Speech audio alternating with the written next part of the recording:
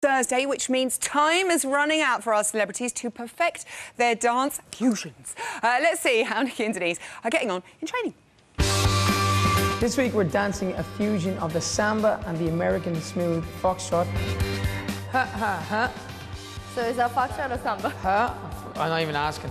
Dance fusion is driving me insane.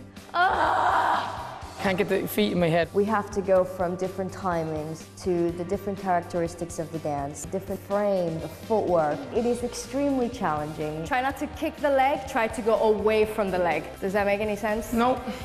Good. None of this dancing makes any sense. Without a doubt, samba is the hardest one. What I'm finding hardest at the moment with the samba, you see these heels?